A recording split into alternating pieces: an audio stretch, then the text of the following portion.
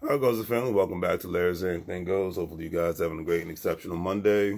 Officially a month away from my birthday, and I will be turning 40 years old. So saying adios to my 30s, and it's all good in the neighborhood, as they say, but it is what it is.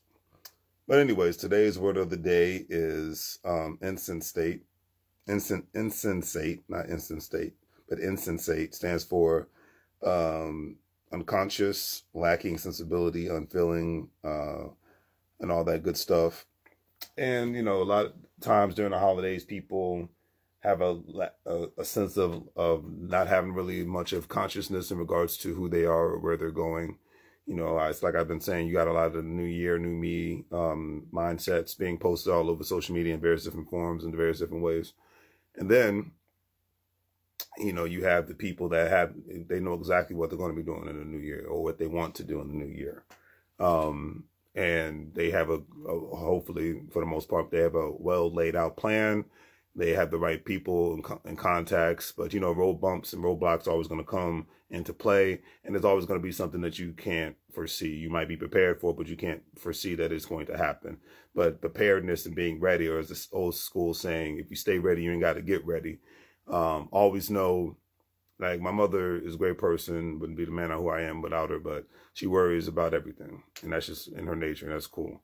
My mindset is when I know, like, especially where I grew up in the DMV area, no matter what you do, I think this is in most metropolitan areas, you know that there's going to be an issue that you don't anticipate. You know that if you're going for an outing, there's going to be traffic, there's going to be some drama. And my mindset nowadays, if you expect the worst, that means you're not disappointed if the worst happens. You know, and if you expect the worst and the worst doesn't happen, then hey, it's all good. But always know that something crazy is going to happen. It's never going to run smoothly and perfectly. Relationships, being a parent, having a job, having a business, going out to have fun, traveling, whatever the case, going to work out, there's always going to be something. So if you stay ready, you ain't got to get ready. This is very simple on that aspect. So today's quote of the day by Deion Sanders, which I'm still not mad at the decision he made. It was his decision as a personal choice. He did what he could do with Jackson State. Now it's time for him to move on. But anyways, one of my favorite quotes by him, he says, "I felt like a deer with 100 hunters coming after me." And I'm sure he's feeling like that right now because everybody, you know, people have their mixed emotions and mixed opinions in regards to the decision he made to leave Jackson State University and to go to Denver, University of Denver or University of Colorado.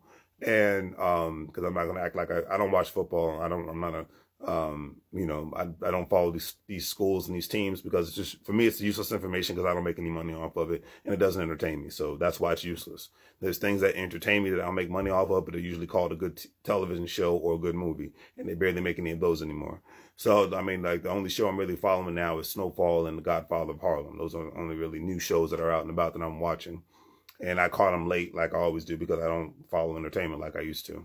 But anyways, I digress. But anyways, we are all deers in this life of ours.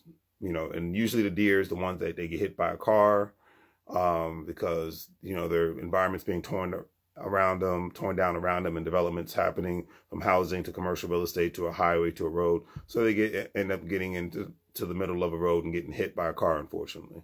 You know, these things do happen. Or they're out in the middle of the woods and you have people that are hunters. I'm not a fan of hunting. I'm not, you know, but I'm not shaming hunters. If that's what you do, that's your thing, you know. But you always have a chance to get, you know, as get shot at or get killed.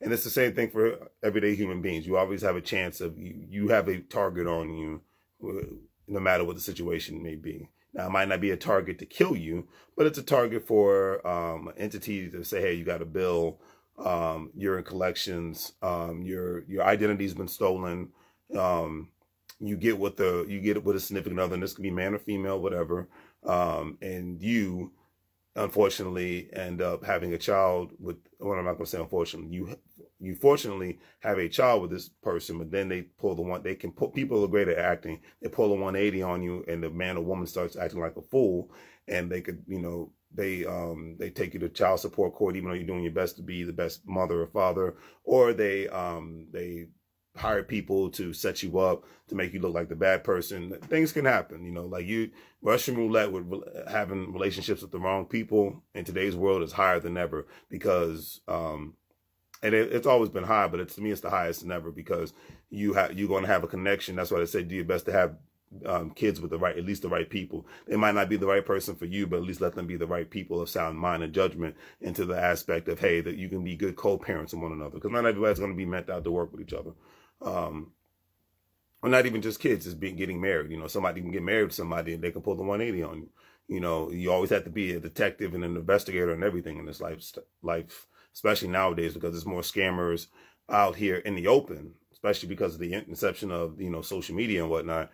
It makes it more easier for people to get access to you because of social media. So that's all I have to say on that aspect. Remember that you always have a target on your back, and if you're a righteous person, you're always going to be outnumbered. So just be mindful of who you're dealing with, and that's why, you know, keeping that circle small, or sometimes at 1 or 2 or even 0, is probably one of the most smartest things that anybody can do nowadays, because people, you know, unfortunately, you have a lot of great people out here, but then you have a lot of crappy people. I think the numbers actually even itself out. So you always got to be mindful. I always say, when I approach people, I don't try to be a jerk, but in a sense, I try to be like the CIA. You're guilty until proven innocent. So I leave it at that. So on that note, do the great day for things. Like, share, and subscribe. Have a great day. And as I always say, make money moves, or you're going to live, bro, like a fool. Take care.